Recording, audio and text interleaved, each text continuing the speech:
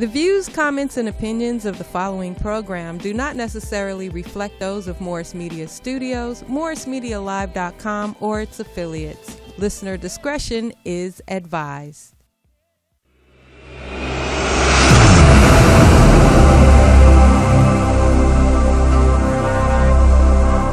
I like my green with crystals like Folgers, picking up momentum, rolling like boulders. They call me ice, but I'm really much colder. My rhymes is heavy like the weight on my shoulders.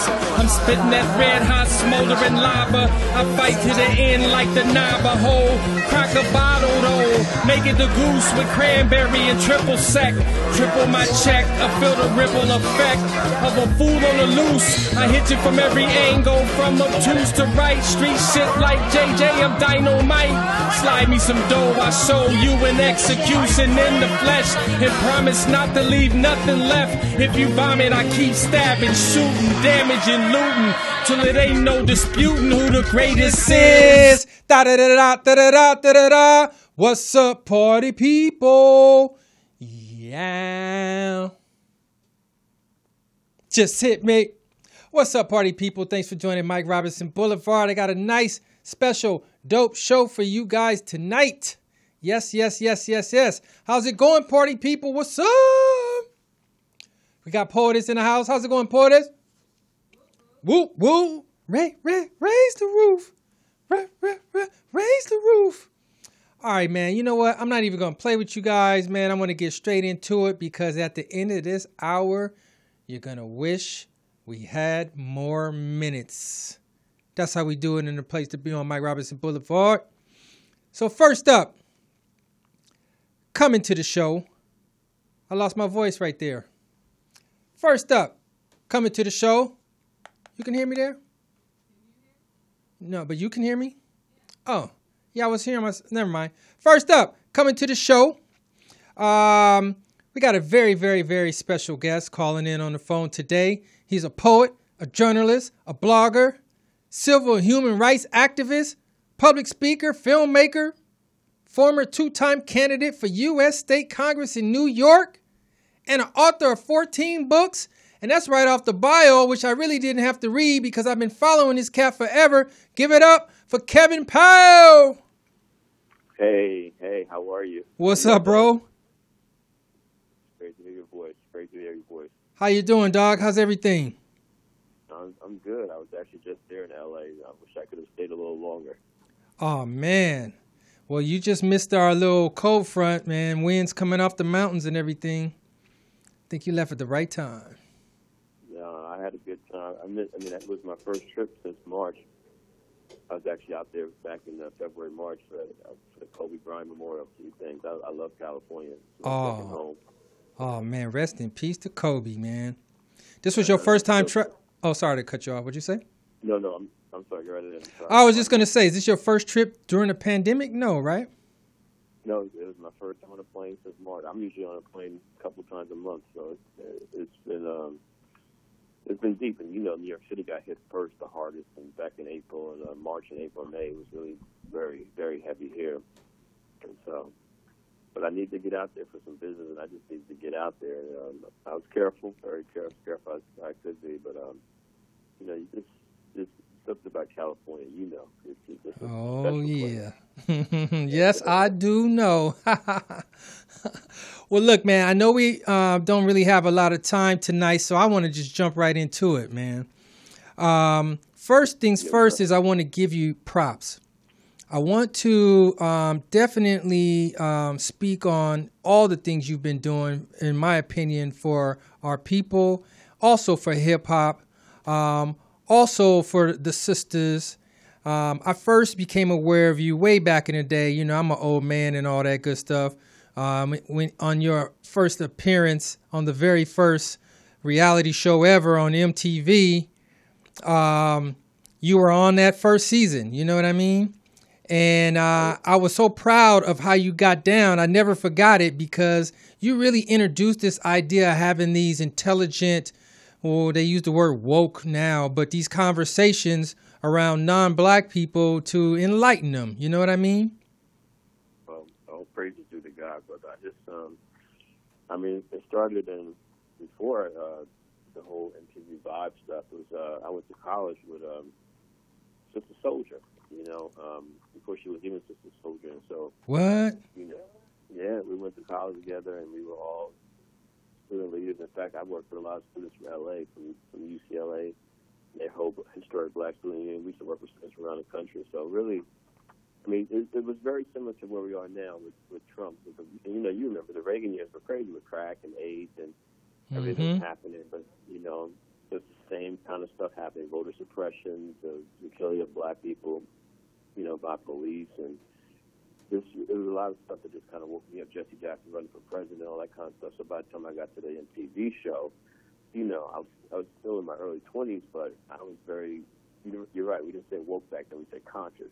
Right, it was conscious. There you go. I mean, like we would say conscious hip-hop or whatever, but I just knew, and it was deep, that year 92, people remember, that was the year of the LA Rebellion. Yep. There was a lot of stuff going on, and,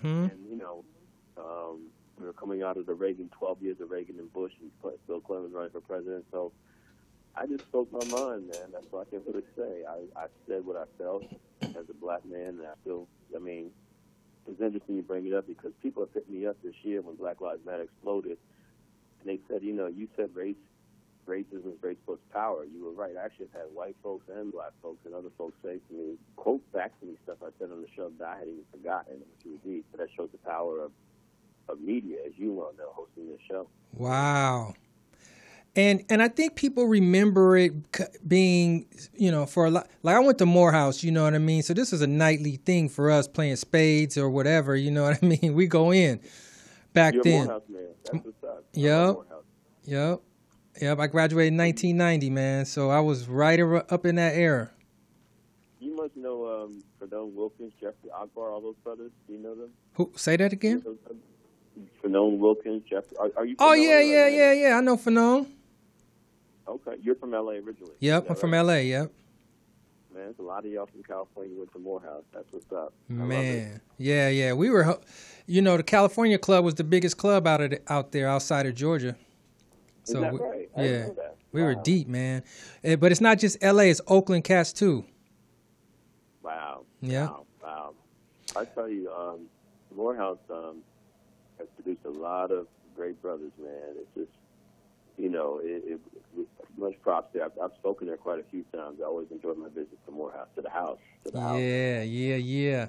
We're all in mourning right now because there was no homecoming this year. So. Yes. Let us pray that we can get back to some. Well, we don't even know what normal is, but whatever the new normal will be, let's pray that we can get there soon enough. I've lost so many people this year. Between COVID, the effects of COVID, one brother just suicide recently, just praying for all of us. Yeah, it's been deep, brother. Yeah, New York, like you said, you guys got it on the front end, man, and it was looking good for a minute there, but then it's just starting to spike again, man.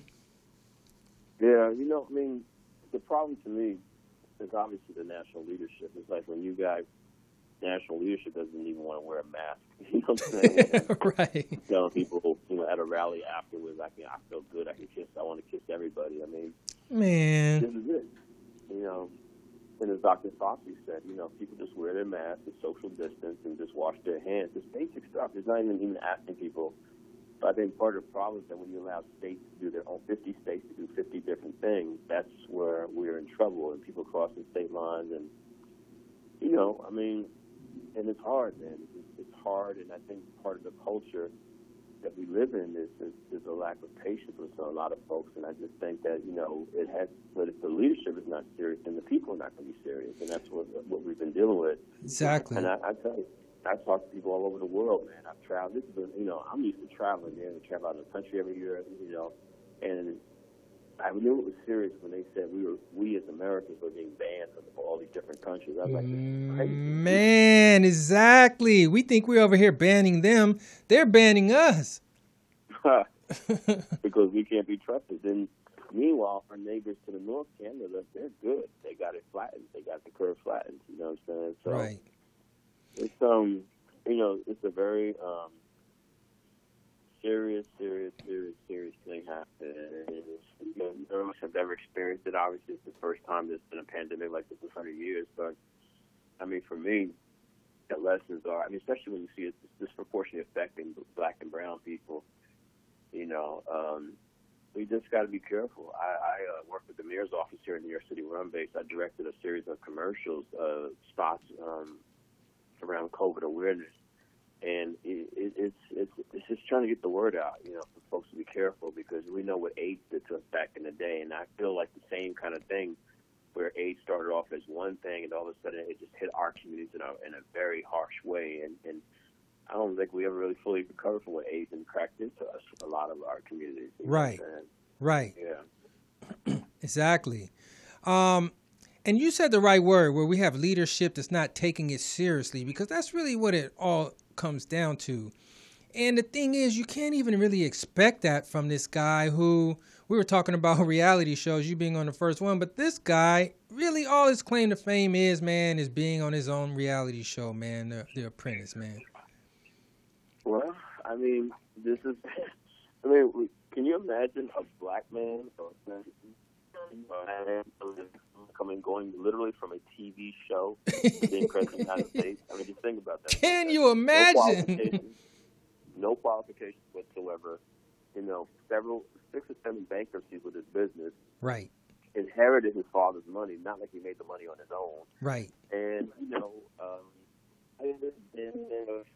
in any community anywhere, certainly not in New York. I'm in New York. We know that for a fact. He's always been this kind of problematic figure, you know, an egomaniac. And just to see this person ascend to the White House says a lot about the state of the country, about his appeals to white supremacy and those kind of voters that you know, that thinly veiled, not really thinly veiled at all. It's just a blatant racism, just supporting white nationalism. Like, he speaks to them. Like when he said in the first debate, the shout out to the Proud Boys. I mean, he told you straight up where he is. I mean, he told you where he was a couple years ago when there was the whole protest of the white supremacists in Virginia, and you know, and said that they were nice people. I was like, seriously? Man. This is who the President of the United States is, you know? He means it, though, man. People want to act like he just says things for the sake of, you know, speaking, but in my opinion, he means it. Yeah. That's how I'm looking at it. Of course he does. I mean, because he believes in white supremacy. So does Mike Pence, and so do all the people around him. And the tragedy of this year is watching black folks, you know, unwittingly, foolishly, ignorantly, misinformed, you know, support him as well. And it's just, you know, this is not the country that it claims to be, because it's not really about democracy for all people. I mean, we've seen what happened with Breonna Taylor, the shooting of her in her own home. Obviously, that tragic video watching what happened to George Floyd. Cool. You know, 8 minutes and 46 seconds of a black man being kneed to death by a white man. I mean, imagine if they had social media when we were being hung from trees. That's essentially what we were watching when we watched George Floyd. Right. Right. You know, it's the same thing. It's the same thing, because, you know, we see the photos from 100 years ago of those white folks standing around the black man hanging from a rope. You know? Yeah, man, with little kids and everything, women, children, exactly. Bringing out their little picnic baskets and stuff, putting a little blanket down, man, making a day out of it. I mean, think about it. I mean, when you think about how black folks ended up in California, how they ended up in New York City, where I'm at, a lot of it was for us to escape the vicious, ugly racism of the South. Right. You know, my family's from South Carolina, and we know the migration patterns. If you're in California, you know, a lot of folks came from Mississippi or Alabama or Texas. Like my mom's, yep. Exactly. Where I'm at is South Carolina, the Carolinas, Virginia, Florida, you know, Georgia. And so, but then here we are in L.A. and New York, you know, Eric Garner gets chokehold to death on video. You know, in L.A., everything from Rodney King to other stuff that's happened. Yeah, so new stuff, exactly. The racism is everywhere, you know, because the problem is that this country was founded on systemic racism, as we well know, and the notion that white folks are superior and black folks are inferior, and thus we've been treated like that. And, you know, you and I both know it, two black men who went to college, that we were told from the very beginning that we had to work 2, 3, 4, 5 times harder, right? Just to be able to do certain things in this country because of how ugly the racism is. And you and I both know that we are both intellectually superior to a Donald Trump, and that we've met many Donald Trumps in our lifetimes, but they get to go to certain spaces because of white skin privilege. That's right. That's right. Bottom line. I think what has happened in this last couple of years for white Americans who did not vote for Donald Trump, because we know about 65 million voted for him, but 65 million also voted for a little bit more, 2 million more voted for Hillary Clinton. They realize, one, Trump is the president. He's a monster. They realize that they are being treated like the others as well, because all he cares about is half the country. He just needs his base. And then when COVID hit, and you see the disparities in the healthcare system, and then I think that George Floyd video especially, when you see the mass outpouring of Black Lives Matter rallies from L.A. to New York, a lot of white folks all of a sudden are like, wait a minute, what is going on with this country? I mean, the reality is they should have been woke. That's worse. I'm like, the question is, well, for who? Right. You know what I mean? Like, there would not be a need for your alma mater, Morehouse College, if we were actually allowed to go to white school, quote unquote, white schools back in the day. But we needed Morehouse and Spelman and Tuskegee and all these black schools because we weren't even allowed in their schools to get an education. You know what I'm saying? And so, it's always been this way for us. But there's been an awakening with these white folks. But the challenge to them, which I'm writing about in the next couple of days, is what are you going to do when the cameras are off? Or what if Joe Biden and Kamala Harris actually win next week? And no more Black Lives Matter rallies, no more supporting that. Right. Right. No more wanting to go to Escalon Books there in Leimert Park. No more wanting to read black books and learn black history. Are you going to go back to business as usual? Are you serious about changing this system the way we've been for 400 years? Yeah, because I feel like, man, during the election time, people put in one good quarter, man. That's about it. One good quarter of raising some hell, and then, it's the second week of November, everybody's right back to their regular life again. I mean, it's got to become a part of the value system here. It's like if you look at the country/continent of Australia, they got 70-80% of their population voting on a consistent basis. Where I live in New York City, like say when we have our mayoral race next year, we're lucky if 30% of the people who are eligible voters actually vote. That's across the country like that. Yeah. You know what I mean? Yeah. We know the only time that the numbers actually go up is during a presidential election year. But even there, it's still not what we got over 300 million people, and the vast majority, a good chunk of them are 18 and over.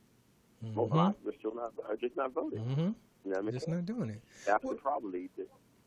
What do you think that is? There's so much discussions about this, and people saying, should I even vote? My vote doesn't matter. There's all this kind of talk happening right now. What do you think about that? Why are people sitting it out? Well, let me say this first of all. I vote in every election. I've voted. My mother. I got a blog on the Washington Post today, this week, right now. That people can look up about. My mother voted, and therefore I have to vote as well. I can't not vote because I was raised to, because my mother told me the stories of what she experienced and her family experienced in South Carolina, and how they had all their basic rights denied to them, and how she didn't even get to vote until she, into the 70s, what I'm saying? We're talking about the voting, Civil Rights Bill came out in 64, and the Voting Rights Act happened in 65, but, it's not like these laws really were applied all across the board immediately. But I don't like it when people say, if you don't vote, you're giving away your power, you don't have a voice. I don't think we should guilt trip people into voting. I don't think we should diss people because they choose not to vote. I actually understand, because I was a political science major in college. I also worked on many political campaigns, including Reverend Jackson's campaign, Jesse Jackson's campaigns back in the day, brought on up to Barack Obama's campaign in 2008, and I also ran for Congress myself in New York in 2008, 2010. And the number one thing that people said to the streets when I was campaigning every single day, Brother Robertson, was, all you politicians are the same. And so there was just a couple people who would have said that. I've been like, nah, they tripping. But when it was white, black, Latinx, Asian, younger, older, straight, queer, all kinds of people saying that says to me that there's a disconnect between the political system and the people. And the problem is actually not the people, it's the political system, which is why people choose not to vote. In other words, I think there should be term limits. I don't think someone should be able to be in office in the California State Assembly or the United States Congress, the United States Senate, forever. Just like I don't think Supreme Court justices should be there for life. Right. If we can have term limits for the United States, there should be term limits for everyone. So what ends up happening, we're not going to say any names, but this will be congresspersons forever, or U.S. senators forever. And as a result, I think their ideas get stale, or they turn it into a family business, or they do stuff to the people in their circle. And that's part of the problem why people are turned off by voting. I think the flip side of it, though, hey Kevin. Yeah. Hey, it's kind of hard to hear you there, right there. Can you just back up about? Can you back up a few seconds? Yeah. Yeah. Sorry about that. Yeah, that's better. So I was saying, I think that people are just becoming apathetic about voting because they feel like nothing changes. They see the same people in office over and over again. They feel like people are using it either in their family business or for their trends, that kind of thing. But the flip side of it is, don't vote in every single election. That means that certain people get to be judges. That's district attorneys, mayors, city council people, alder people. It means that certain states have governors who are Republicans that don't have the best interests of the whole country, just certain people, because these Republicans that we're talking about over the last 40 years since Reagan got in office are very different than the Dwight D. Eisenhower type of Republican back in the day. That's just the reality. And we know when people don't vote on a consistent basis, that means that when someone comes along to be put on the Supreme Court, like Donald Trump just did with this new Justice Barrett, Coney Barrett, right? It means the Republicans control the Senate, which means they could push her through with no problem. And now the Supreme Court is 6-3 in terms of conservative judges versus so-called liberal judges, which means that voting rights is now in trouble and a whole bunch of other stuff is in trouble, abortion rights, all of it. That will affect a lot of us for generations to come. This is where we are when people don't vote on a consistent basis. Right. And then want to have the nerve to complain, man. What else did I want to ask you? You have a new book, right? What's your most recent book?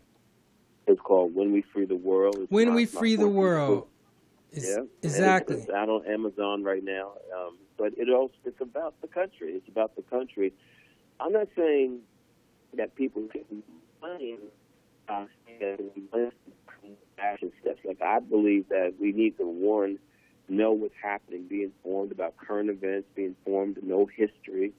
We need to have some idea about the community we live in. Like, if I live in Brooklyn, which I do, in New York City, I have to know Brooklyn. I know my community. I know the history of my community. I know the people in my community. You know what I'm saying? I do think that we need to know stuff. We need to vote on a consistent basis. But voting by itself is not it. I think one of the mistakes that we've made is that we leave out a third part of it. Know, K-N-O-W, vote, number 2. And the third piece is organize. Do something in your community. Yeah. Think about your Morehouse brother, my alpha brother, Dr. King. He helped to get the Voting Rights Act pushed in 1965. Well, he lived 3 more years. What did he do for the last 3 years of his life? He organized. He started talking about poverty, about the Poor People's Campaign. Why did he start doing that? Because out there in L.A. County in 1965, the Watts Rebellion happened. Dr. King came out there to try to help the poor. Folks are yelling at Dr. King, cursing at him. Get out of here, Dr. King. We don't want to hear what you got to say. And Dr. King realized that he didn't know anything about an urban environment. So what did he do in 1966? He moved to Chicago with his wife in the west side of Chicago, in the heart of the poorest community, to put a spotlight, because of who he was as a Nobel Peace Prize winner, around poverty. So what did he do then in 1967? Vietnam War. He comes out against the Vietnam War. He says that we're sending poor blacks and poor whites to fight poor yellow people in Vietnam. All of that culminated in him working with those sanitation workers in Memphis, Tennessee, where he in 1968, where he got killed, and he was organizing a Poor People's Campaign, because he realized it's not just voting. Where's the economic power at? Where are all these other parts of the pie that we need to be right. And so what I'm saying, with all due respect to your listeners and people out there, someone told us that voting was it, or the main thing, and left out know what's going on, K-N-O-W, number 1. Number 2, vote. And number 3, you have to organize. It has to be all 3. All 3. Otherwise, we get we get stuck. Because I remember when Obama was running, man, the world was out there on the streets, man. People knocking on doors, making phone calls, doing donations, hosting events, all type of stuff, man. Friends and people you don't know, everybody was pushing. After he won, though, everybody stopped and said, hey, you know, now it's your turn. Like, no, that's not how it works, man. That's not how it works. That's exactly what I'm talking about, because we've also got to get out of this mindset of looking for a savior. Like we saw Barack Obama, just like we saw Dr. King and Malcolm X and other folks as saviors. And the reality is you have to do the work. You know, Barack's job was to be president of the United States. He wasn't elected to be president of hip-hop America or Black America. Right. He was elected. And so we should, it's just like, you know, it's like the leadership we are looking for is right in the mirror. And we keep looking outside ourselves, and that's something else we got to get out of, which is someone else is going to do it. No, we have to do it. Right in the mirror. I love that. I love it, man. And this concept of when we free the world, right? I've had these discussions on my show where we debate, are we free or not? And I'm someone who thinks we are free, and many folks have argued against it. But talk about that concept. What's from your standpoint? Freedom. Well, I mean, you know, if I can walk out of my home tonight here in New York City, or you can walk out of that studio tonight in Los Angeles and get pulled over simply because you're a black person walking or driving or breathing, are you really free? That's the question. You know, was George Floyd free as he was sitting under the knee, literally, laying on the ground face down under the knee, literally, of that white police officer who with no emotions whatsoever, just knees him to death? I mean, right. You know, and this man, George Floyd is a man in his 40s calling for his mama. I mean, think about that for a second. Right. In 2020, this man was calling for his mother. You know what I mean? Are things better than what they were, than what my mother described when she was growing up? Yes and no. You know what I mean? You know, there are opportunities that I have. I'm a first-generation college student. My mother has a grade school education. My grandmother, my mother's mother, I don't know my father's family. My mother's mother could not read or write. I got 14 books, so I can't lie and say there has not been progress. But the harsh reality is when my mother is worried about me in 2020 as if it's 1950. Right.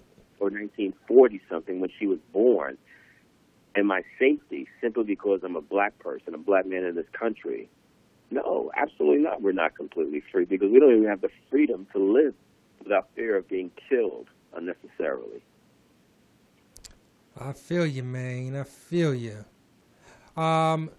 This other thing is this election right now, you know, is really one of the most important ones to come around in a long time because a lot's at stake right now.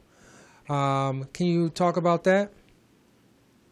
I'm sorry, can you repeat the question, sir? Yeah, I'm thinking about this election right now, just to piggyback on what you're saying.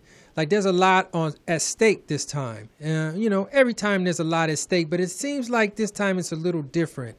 Because really we're fighting for, you know, are we going to have a democracy or not anymore, you know?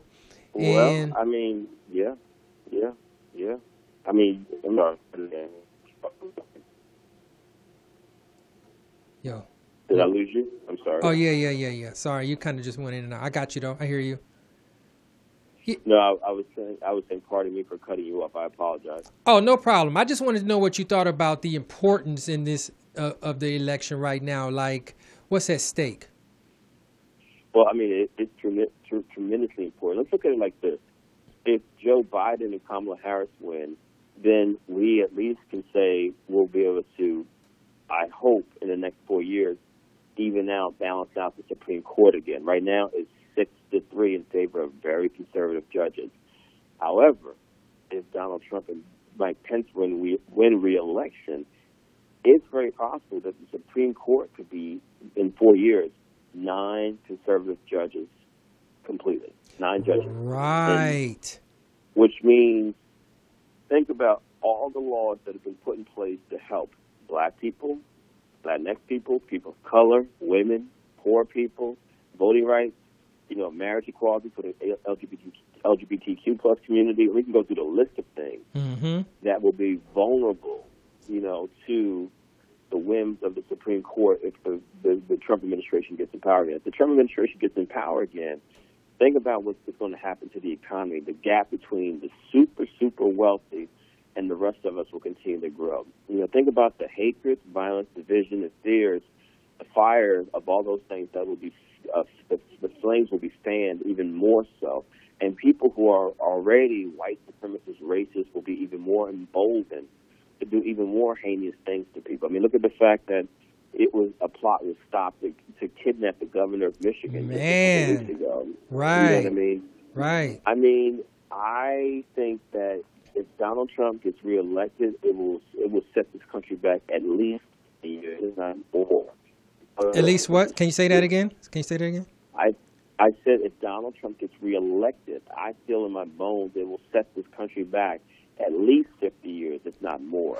We're talking about policies, laws, the number of judges that will get appointed, more judges that will get appointed at every level around the country. Oh, man. We're talking about the level of hatred amongst people that will be spread and encouraged. We're talking about more and more violence towards people who are different. Voter suppression. All of it. All that stuff, man. And this is not to put fear in people, but basically we will fully, I believe, return to the America that my mother was born into in 1943. That's what we're talking about. Well, that's making it great again, right? According to them. Right. That means making it completely white supremacist. That's what it's about. That's what it's about, man. Wow. I tell you, man, it gets deep, and we have a chance to do something about it. You know what I mean? We definitely have a chance. Let me ask you about. I know we probably passed our time real quick. I want to at least talk about some hip hop for a second. Are you following the Verzuz battles? Oh yeah, I have been. I see Diddy's asking for a challenger. I see that happening. Diddy is asking for a challenger. You saw that, right? I did. Who can go up against Diddy? I mean, the thing that comes into play is everything he produced, everything from Bad Boy. I mean, he's kind of got a lot. I don't know who really could. You don't really have a lot of competition. Yeah, Jermaine Dupri. Dr. Dre. Here's a few folks. DJ Quick. Let's bring in some West Coast folks. There's some great producers out of the West Coast that can go up against them for sure. Yeah.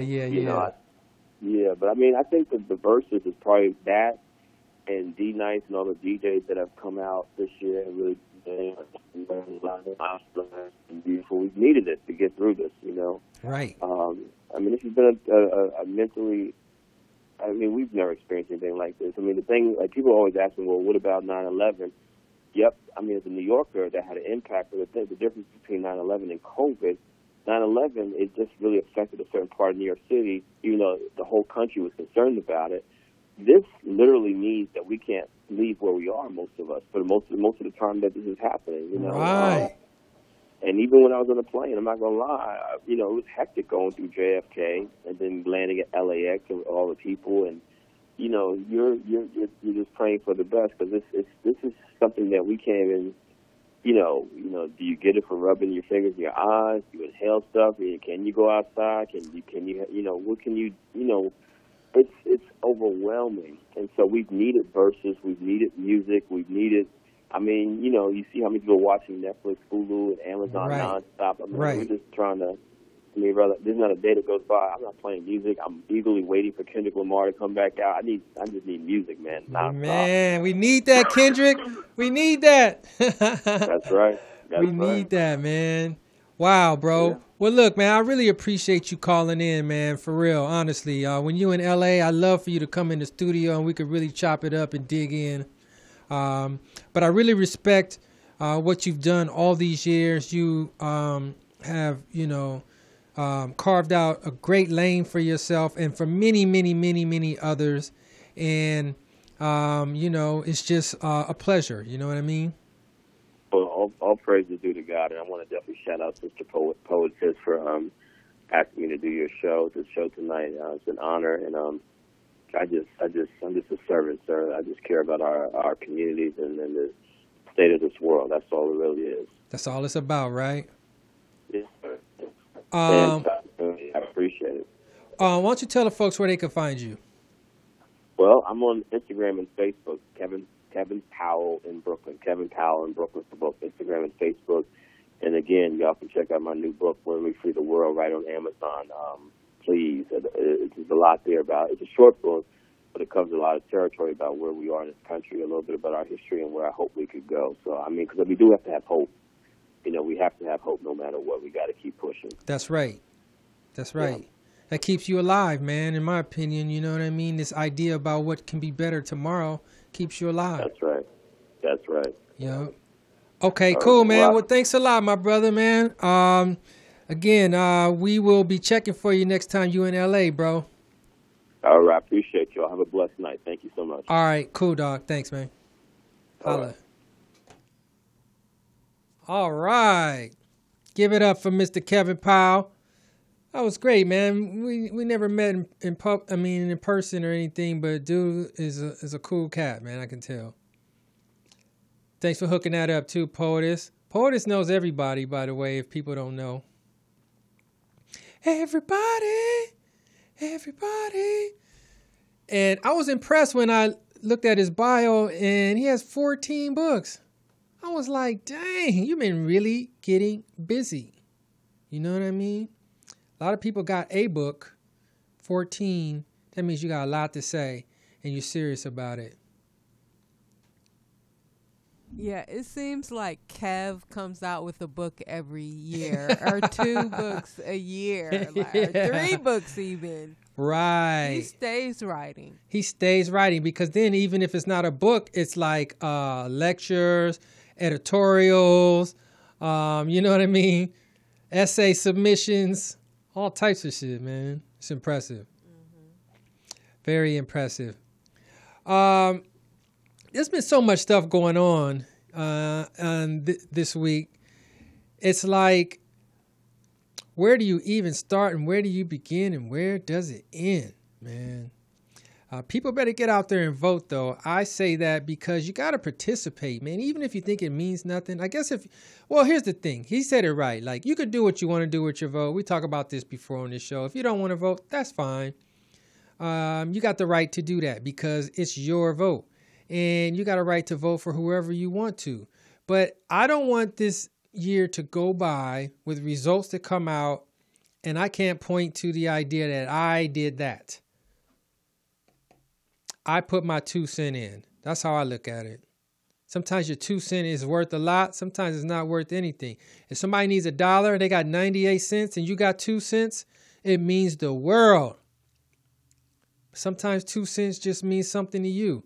And if it means something to you, it means something to me. Have you voted yet or studied your ballot? I did vote. I voted like about this weekend, Friday. Did you? Yeah. Thursday? Friday. Oh, okay. Yeah, I'm going to study my ballot hopefully tomorrow. I had a full day today, so I didn't get a chance to. And I've been pretty much hearing about all the propositions, but people say, okay, it's one thing if you don't want to vote in the presidential election, but there's this thing called voting down ballot, meaning, you know, up under the presidency, there's other ballots and propositions that need to be supported or not. So the local stuff is so important to your life, to your everyday life, man, for real. You want to, ignore the presidential part of it, that's on you. But these little provisions that go on in your state and in your county and in your city, that little stuff is important, man. Some of it will affect you. Yeah. Yeah, so I to study all mine. I know so far I'm like yes on 16, which is for to bring back affirmative action and certain rights for people of color, discrimination. It used to be in place, Yeah. And about I guess it's been about like 10 or 12 years now or something. They basically eradicated it.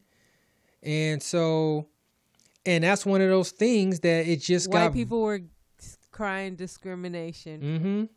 And whites and a lot of Asians really pushed that bill because of the UCs and the Cal States feeling like they couldn't get their kids into school, and there were some spots that were given to blacks and they didn't earn it and all this stuff. And it was literally voted out. Yes, on 16, right? For sure. The controversial one is 22. The Uber. Yeah, the Uber drivers. I'm leaning toward yes, because I think if they lose, it's going to be, it's going to be hard to get an Uber, and it's going to be higher probably. I feel they're probably going to move out of state too. Yeah. The drivers, you mean? The company. Oh, the company.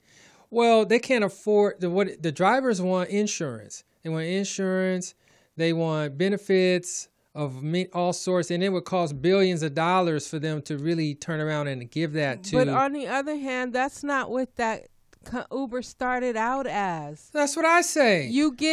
It's not you could get a job. Go drive a taxi. Yeah. But my thing is this: it's that's not how Uber started. Right. The whole idea is you drive when you want to drive. Exactly. You it's a side hustle. As an independent person, you have to pay your taxes still. I mean, it's a choice.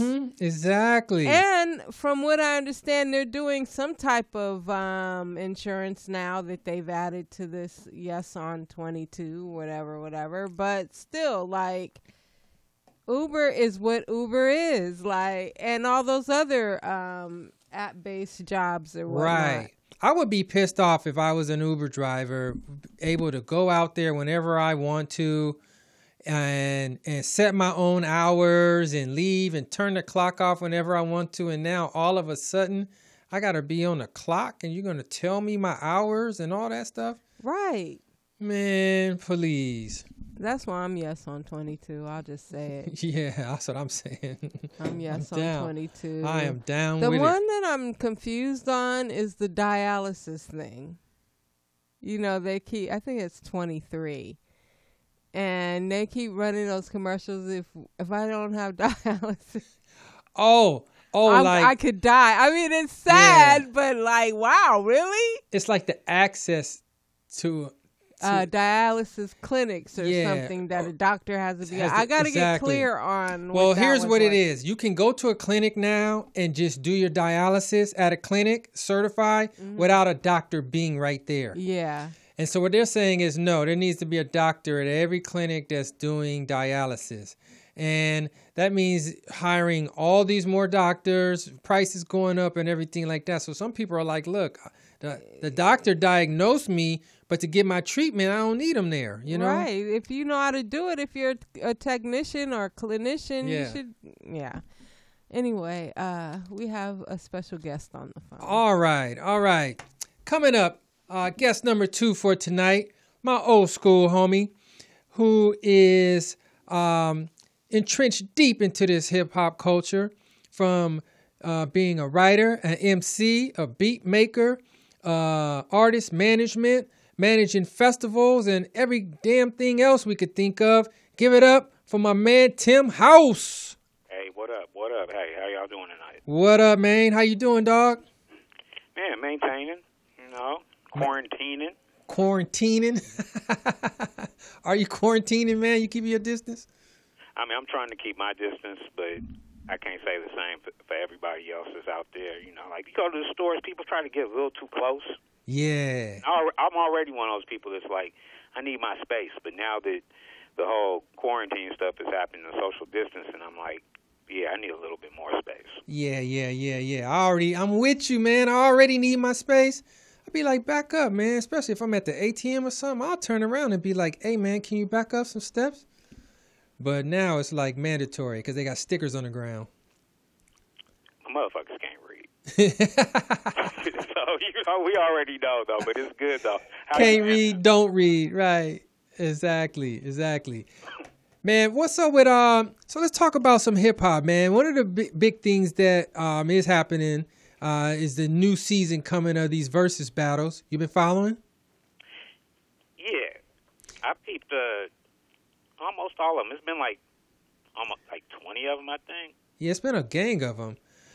The one that's coming up, the next one is T.I. versus, what's homeboy's name?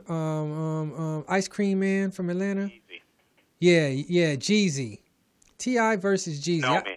Snowman. Yeah, I said Ice Cream Man. No, that's Master P is Ice Cream Man, huh? See, now you got to put some respect on it because I'm calling from Oakland, California. So the Ice Cream Man is the Loonies.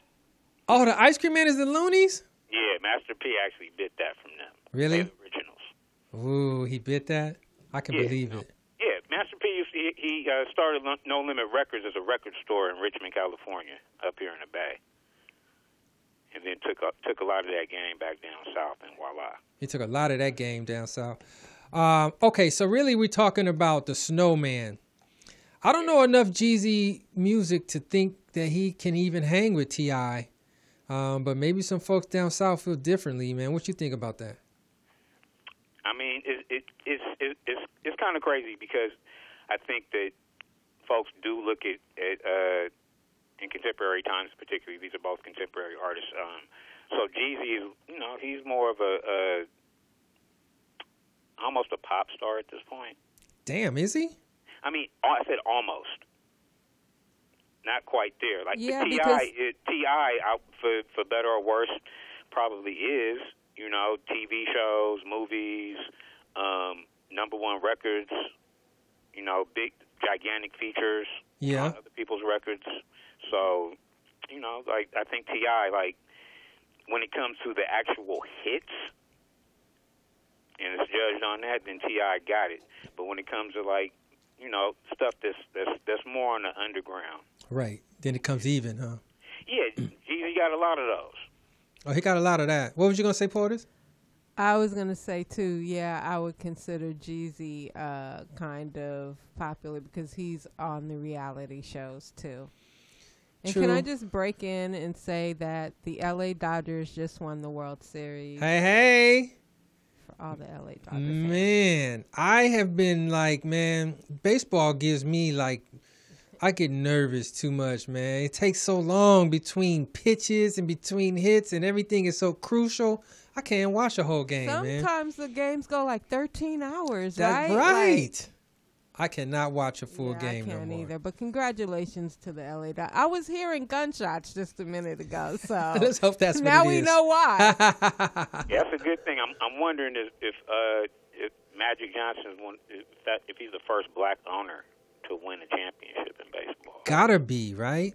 Well, it says, I seen someone post, is Magic Johnson the first person in history to have both an NBA championship ring and a World Series ring? Is he? I don't know. Good question. Who else could it be? Well, I mean, there's got to be other owners that own both? Yeah. No, for the Dodgers. He's not the sole owner. Oh, no. Is that what you meant? Who, me? Nah, I'm just saying, just in terms of, back in the day, dude that used to, before Jerry Buss, the other dude, Jack Kent Cooke, he used to own both the Kings and the Lakers. Okay. So true that. So somebody might have, but it's hard to get 2 titles. But if you own the Kings, because they got a couple titles, and the Lakers, so that's possible. Yeah. I wonder if he's the first black man. He's got to be, though, because it's not that many black owners, period.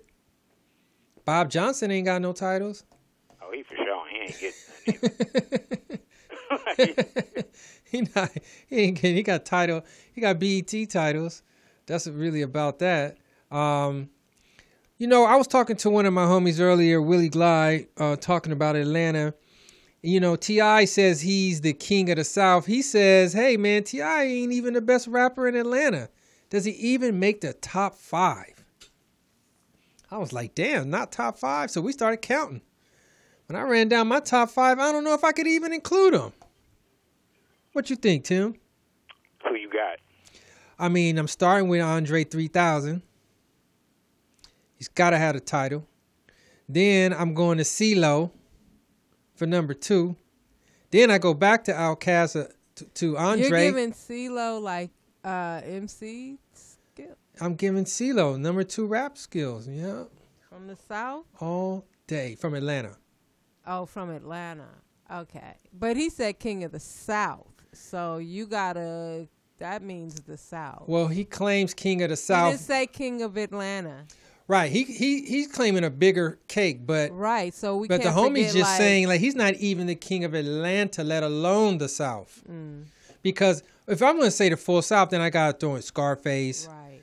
And shit, that's really the only other person I'm really throwing in there. UGK. UGK is not in my top 5 though. No. Because again, there's Andre and then there's Dre. Okay, so you said Andre, CeeLo, and then who else? I'm saying Dre from Outkast. Outkast. Okay, so that's 3. No, you said him twice. Oh, I'm sorry, not Dre. Then why am I blanking out?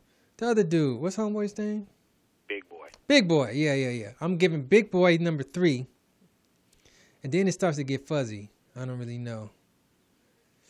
There's like Future, there's 2 Chainz, there's Ludacris, there's a lot of Atlanta. I guess I could give it to T.I. You can get that 4th spot. That would be a good battle with is Ludacris and T.I. Yeah. Versus. Yeah, that seems like that's in line, right? I think Ludacris would win, though. They did some movies. Ludacris has more. Luda did the battle with Nelly. Did he? Did he? Yeah. Did we miss that one? I must have missed I that. must have missed that one. I know Nelly battled, but I thought who did he? Damn, Nelly battled Ludacris? Oh, okay. How did that go? I didn't see that one. Yeah, I missed that one. It was cool. It was cool. Yeah, it was cool. It was good. But it was already like it was damn near a setup. Really? Yeah, because Nelly got the hits, definitely got some hits, but he don't have them. He ain't have them features. Yeah, Nelly, man, come on, man. I'll give him about 4 hits. Tops. He probably got more. He's a great performer. I remember seeing him. I seen him on Dancing with the Stars last night. Oh, shit. Really? Yeah. How'd he do? Was he sashaying? He was a little stiff. Really? Yeah, but he was Freddy Krueger. They had the whole Halloween thing. Nelly is on Dancing with the Stars, man. They Dancing with the Stars, they consider that's the end of your career. Is that true? Is that it? When was this? Last night. He's on the current season? Yeah. Oh, I might smoke one and watch this. Hey, man, check out some dance moves, Tim. Yep, he's on there. What is he? Is he doing like some waltz or square dance? He did a routine. Yeah, I mean, You said river dance? Ha, ha, ha. That's what they do on Dancing with the Stars. Ta ta ta ta ta ta ta ta ta ta ta ta. I remember that fool Emmitt Smith was on there. That nigga was putting his all into it too, man. He was trying to be the best ever. He broke a sweat. That's hard work, though. I know I would fuck up. Oh hell yeah! Come on, don't make me have to throw your ass, cause then you getting dropped. Yeah. If I gotta hold you up in the air, man, please, huh? My partner would be hitting the dirt, man.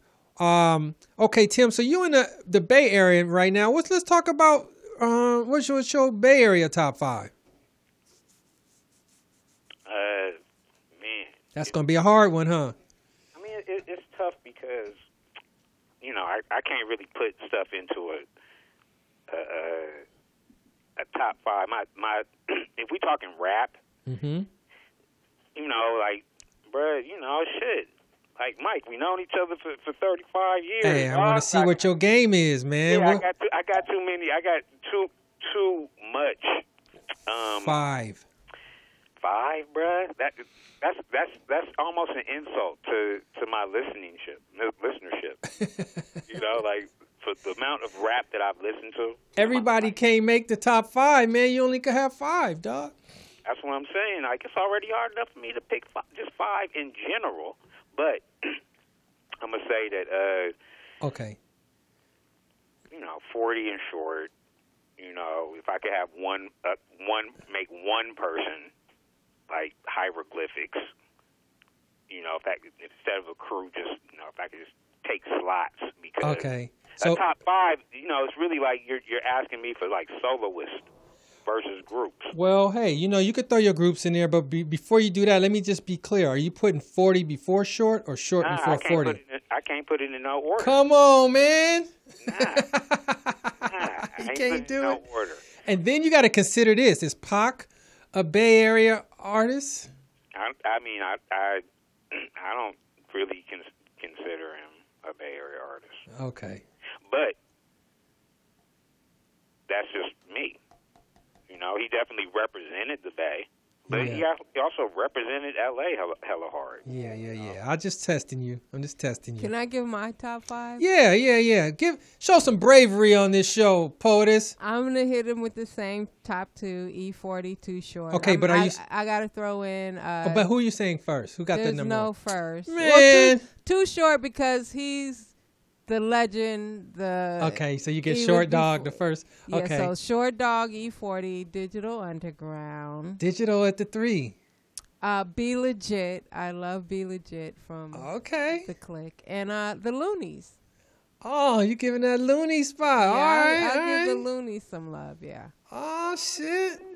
All right, yeah, I ain't mad. She said some items I didn't expect right there, Tim, but that means she really knows. But Poetess is from the Bay, though, too. So she get to say it. I would be. Wait a second, it's the Poetess? Yeah. What up? That's what I said hi to you on the phone. You was like, hey, yeah. Mike, please. I'm not even knowing. What's up, Tim? Oh, you from Vallejo, right? No, my mom actually lives in Vallejo, but I lived in like East Palo Alto, and my dad lived in Oakland. So. Okay. But I lived in San Francisco. I lived in so many places in the Bay, like, so.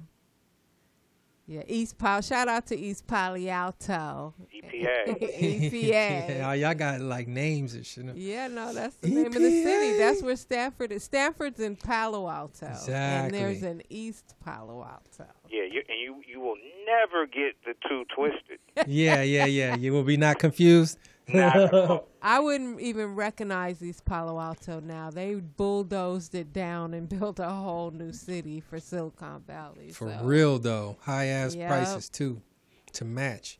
Yeah, it's wild over there, because Facebook is right down the street. Mm-hmm. They got a big-ass campus in Menlo Park, which is basically like Menlo Park to EPA is Inglewood to L.A. Yeah. It's right across the street. Yeah. So Silicon Valley really done put their foot in EPA's ass. All right, Tim. So you can't get out of it. You got 3 so far. Who else you got? 2 more. Now I gotta go with the same DU, but then my actual favorite rapper right now, man, it's a young dude and he's new. It's a dude named Offset Jim, and he from Oakland, but he brand new. Okay. That's just my favorite right now. Mm-hmm. But it's been so many, so much. I've just eaten up so much of the music here, man. What about like Mac Dre or Keek the Sneak? Those are givens. But as much as I enjoy them, I'm still enjoying Black Alicious and Zion I, and or the Front Line, or this new crew called Grand National. They got Irk the Jerk in it. Messy Marv, Mr. Fab. Like it's a lot of. Shout out to Mr. Fab. Yeah, it's a lot of them that the Jacker. Rapping Forte, Spice One. Bruh, it's so many. Rex Life Rise, HBK Gang. It's a Mozzie. What about Dale the Funky Homo Sapien? Oh, you threw him with the high road, though, huh? I've been putting them all with high road, with Souls and Pep and Cass. Okay, so we said Bay, but what about top L.A.? We said the South. What about L.A.? Man, L.A., I start with number 1, Ice Cube. Okay. Okay. You know, I'll give him the number one slot. Okay. Okay. I'll go Ice Cube, Kendrick. Okay. Damn, L.A., man. Shit. You doing a good start. I think I might be with you. Ice Cube, then Kendrick. You got to throw Snoop in there. Of course. But see, what I was thinking of just like, I was going to ask, and I just say the Dog Pound. Oh, the Dog Pound. Oh, because then you got to say Corrupt. Over encompassing, like, Yeah, you know, yeah. Put all of them Okay. in that slot. Okay. You know, and then, and we just, you know, if we just talking about rappers, then, The Game. At this point, man, like, in 2020, like, now that I look back on things, man, Freestyle Fellowship. Okay. Okay, we had JMD in the house a couple years ago.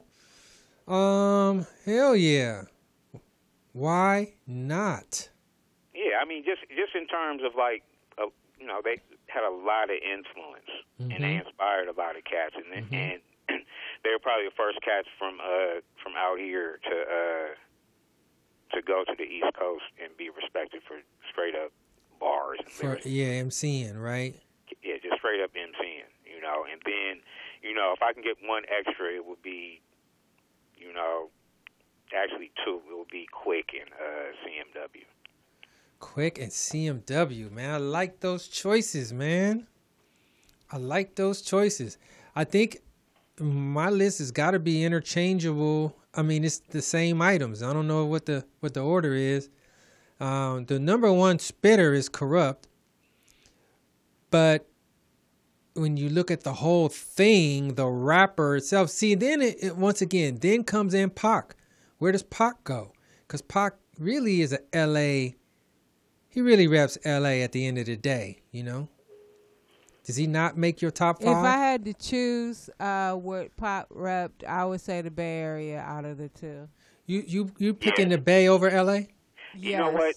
I would say the same thing, because when he was on, you know, like on the on All Eyes on Me, like California Love at the end, and you know, and some of the streets he was naming and places, it was just like weird. Like, nah, ain't nobody really there, dude. You know, like that's not like a place to be in LA.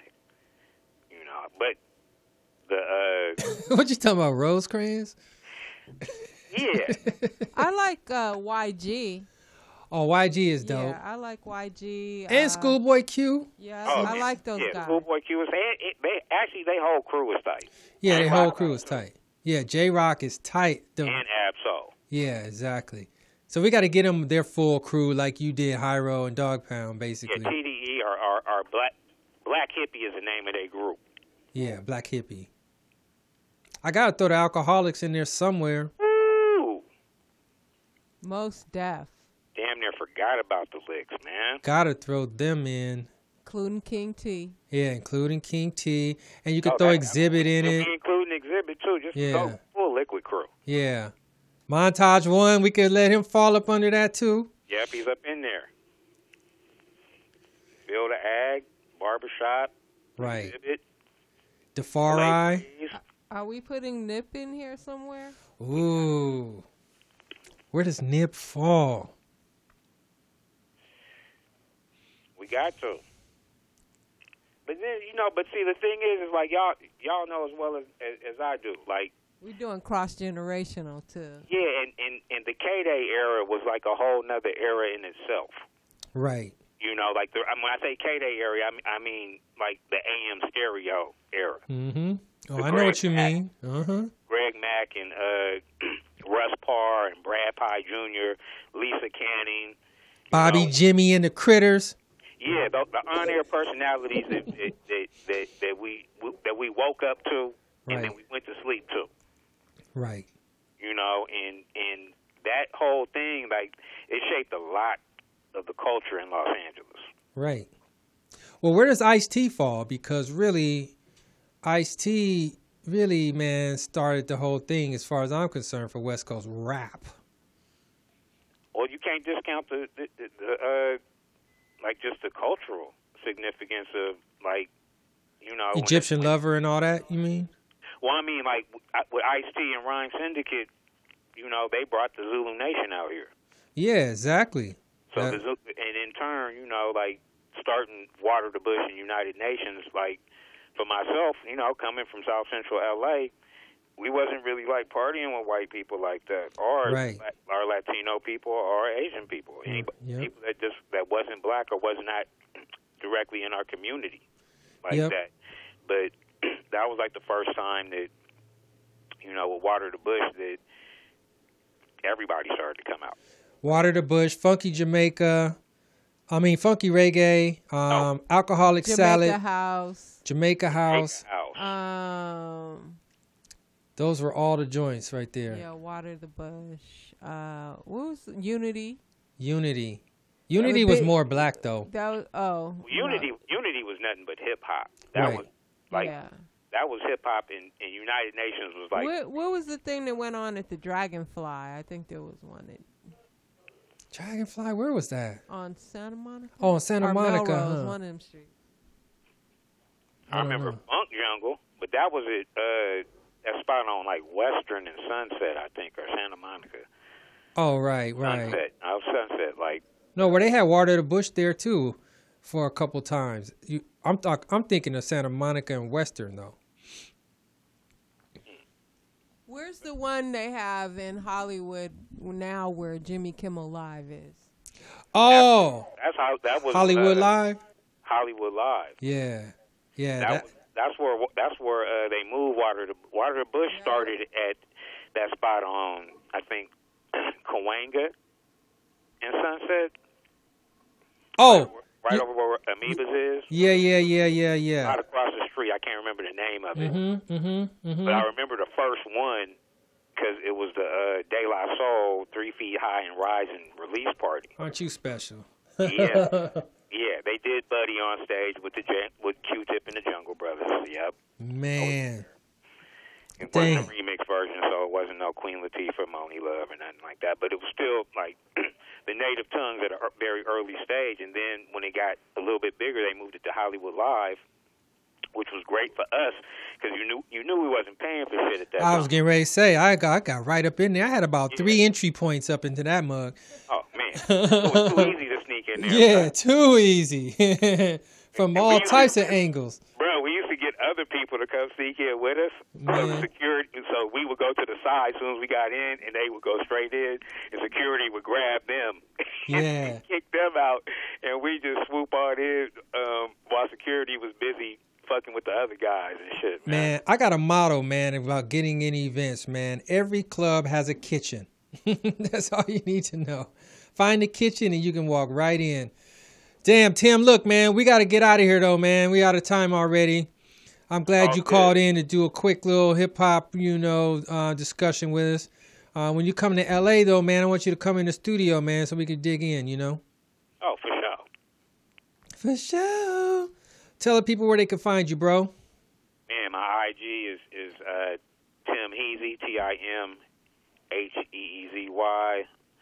Got a Twitter. It's just my name, but all one word, just Tim out straight through, TimHouse. And, if you're on Clubhouse, I'm there too. Clubhouse. All right, cool, man. Well, look, you guys, thanks for joining Mike Robertson Boulevard again on a Tuesday. Make sure y'all vote. Y'all got 1 week to go. Next week, we will be talking about this election. It is my 4th year anniversary. 4 years ago, my first show was on the night that Trump won, and we were all dumbfounded in that studio. This is King Mike Boogie on all my stuff. Follow me, follow the POTUS as well, man, and we are out of here.